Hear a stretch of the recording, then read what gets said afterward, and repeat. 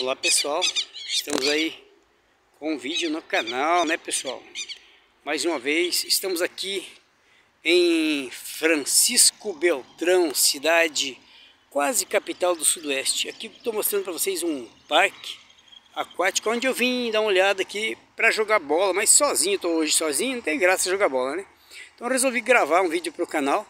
Minha casa é a estrada e aproveitar para mostrar esse parque aquático aqui, esse lago bonito aqui, ó. E eu tava falando pra galera ali, que ali na frente parece que tem cisne, porque o ganso, ele não tem aquele pescoço tão compridão. Já o cisne tem o pescoço mais comprido.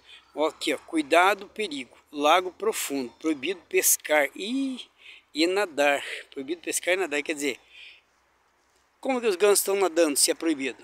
Tem coisa errada aí, né? Olha lá, eu tô vendo o ganso nadando ali e é proibido. Então, vamos falar para os gansos que saia da água, né pessoal? Proibido nadar, proibido pescar. Eles estão nadando e pescando, tá? Eles comem os peixinhos pequenos. Olha o pescoço daquele cara. Se é ganso ou é cisne? Gente, eu acho que os gansos machos têm o pescoço comprido. As fêmeas talvez tenham o pescoço mais pequeno. Ou então estão fazendo confusão aqui. Cisne e o ganso. Bom, vou continuar fazendo minha volta aqui, pessoal. Vim aqui para fazer uma volta em volta desse parque. Mas não tá tão fácil não, porque eu vim para correr. Eu corri, pessoal, corri um monte, olha lá. Eu comecei naquela serrinha ali do lado de lá, dei a volta até aqui, dá uns 80 metros. Daí eu fui até ali no canto, dá mais uns 50, dá uns 130, até lá dá uns 200. Eu corri uns 250 metros e parei. Por quê? Porque não aguentei mais correr, gente. Estou desacostumado de correr. Quando a gente está desacostumado de correr, a gente não corre muito. Olha lá, tô vendo o cara fazendo exercício lá. O cara tá, faz tempo o cara tá naquela, entorta pra cá, entorta pra lá. Olha lá. O cara tá bom de junta, hein? Eu já não, eu tô mal de junta. Eu tô na fase junta e joga. Junta tudo e joga fora, né? Não tô muito legal pra correr. Não tô muito legal pra... Eu acredito que nem mesmo pra nadar. Nesses casos eu não estaria tão legal. Agora deixa eu mostrar para vocês aqui. Dá uma olhadinha. Tá? Agora vamos mostrar aqui uma touceira de flor muito bonita. É uma moita de flores. Linda, né? Gente, eu gosto disso aqui, ó, gramado, correr, mas eu não aguento correr. Mas não é por nada, tá pessoal? É que eu tive fazendo exercício antes de ontem. Ontem também, né? Jogando bola com a gurizada num gramado aí. E para quem não está acostumado a jogar futebol, se for encarar o futebol, você sai arrebentado de lá. Sai com as juntas tudo velha, né? No outro dia, dali 3, 4 dias, fica tudo novo. Porque a gente que não é mais jovem, já tem aí seus 50 anos, como eu já estou com 54. Se eu correr bastante hoje, na hora eu até aguento. Mas aí amanhã, depois de amanhã, e um dia mais, 3 dias pelo menos, eu fico tudo duro. Acabado, só o pó. Então é complicado, porque não está muito acostumado a praticar esses esportes. Mas eu gosto, gente. E prometo para vocês que agora eu vou praticar cada vez mais. Correr, saltar, jogar futebol. Porque eu tenho paixão por futebol, eu amo futebol. Só que não sou jogador de futebol, mas eu gosto, acho bonito. É um exercício legal. Uma coisa que vale para todas as idades. Quem tiver perna ainda e pé, né? Pode jogar, né? Então Deus te deu saúde, aproveita. Não vai estar aí fulano, secando, porque não pode, porque isso que é aquilo, porque é pecado. Gente, eu não vejo pecado em jogar bola. Pecado é o cara ser tapado, não entender nem mesmo a própria Bíblia. Falar que é pecado jogar bola, gente. Brincar com a bola, fazer exercício. Eu acho que é mais pecado prender as pessoas para que elas não corram, não vá numa academia, não façam exercício, não joguem uma bola, não corram atrás. E depois, quando elas ficam mais velhas, ficam ganhando cirrose, não é cirrose, trombose, artrose, osteoporose, fica com problema nos nervos, ossos, porque nunca fez exercício, fica parado. Gente, eu estou assim, começando a sentir isso na minha pele, com apenas 54 anos, já estou tendo dores nas pernas, dores nos ossos, formigamento, amortecimento nos pés, nas pernas. Então, o dia que eu começo a fazer bastante exercício, eu dou uma melhorada. Olha a patinha, que lindinha a patinha, gente, olha. Bem mansinha, essa é linda. Oi, Patinha! Tudo bem com você? Beleza? Linda, não é? Isso é lindo, gente. Isso é lindo. Então, pessoal, nunca prenda as pessoas, nunca diga para as pessoas, ah, vocês não devem ir para academia, vocês não devem correr, fazer exercício, participar de um movimento, nadar, dançar, pular, exercitar.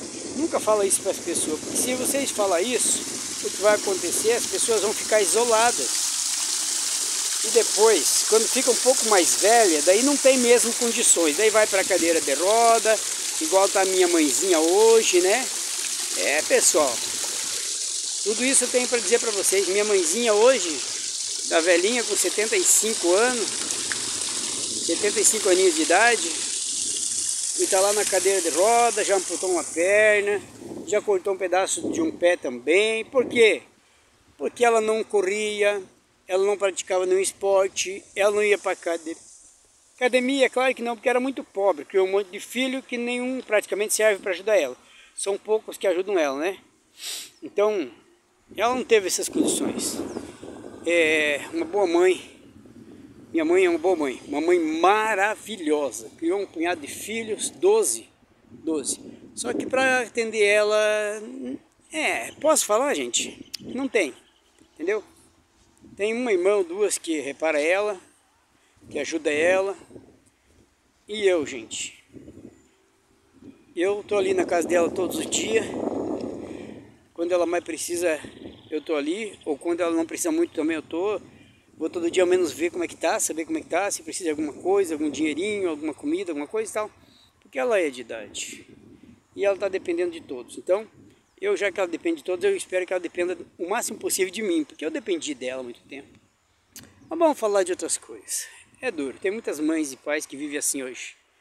E ainda os filhos xingam e gritam com eles. Espancam, maltratam. Filhos covardes, cruéis, que maltratam pai e mãe. Você não merece nada de Deus, a não ser punição e castigo.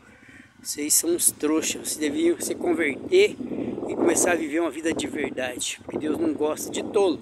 Então, honra teu pai e tua mãe, porque é o único mandamento com promessa. Eu digo para vocês, galera, digo mesmo, dou minha cara a tapa. Honra teu pai e tua mãe, pois esse é o único mandamento com promessa. Tá bom, pessoal? Galera, eu vou dar uma corridinha aqui, ó, bem pouquinho. Não vou correr muito.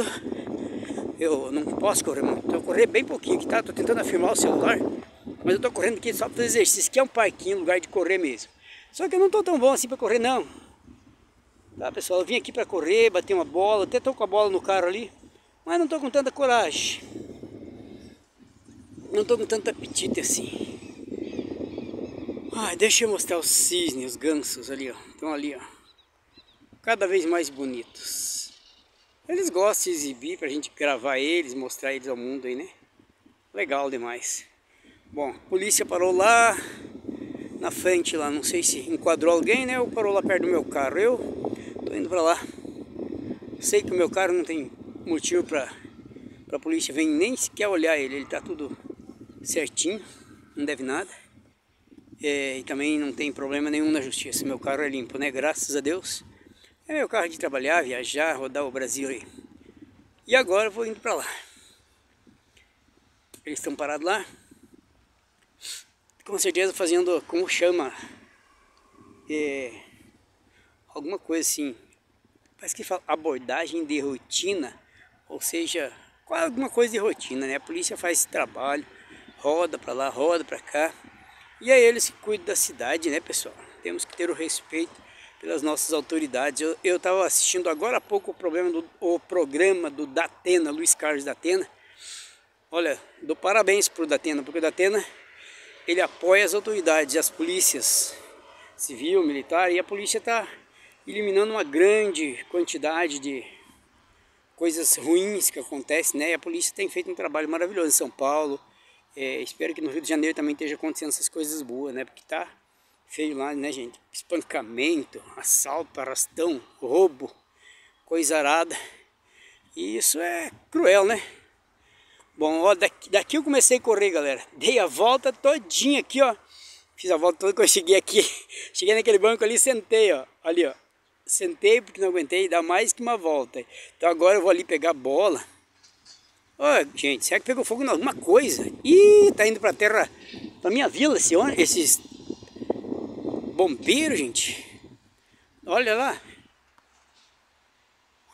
Polícia e bombeiro indo pro lado, pra direção das nossas casas, galera. Do lado que a gente mora. Tem coisa errada aí, será? Gente, eu vou pra lá também. Deve ter coisa errada, pode ter acontecido alguma coisa. Bombeiros. Vou lá, vou pra lá. Vou pegar o carro, vou pra lá, gente. Ver o que aconteceu pra aquele lado. Já volto aí, pessoal, com o vídeo. Aqui tá o meu carro. Já volto logo falar com vocês. Até o próximo. Tchau, gente. Eu vou chegar no carro aí, rapidinho. E vou lá dar uma olhada se aconteceu alguma coisa pra aquele lado. Na verdade, eu também moro pra lá, né?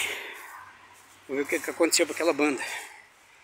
Alguma coisa deve ter acontecido. Pode ser que pegou fogo em alguma casa. Muitos bombeiros, polícia indo pra lá. Tá ok, pessoal? Minha casa é a estrada. Compartilha aí e se inscreve no canal. Tchau.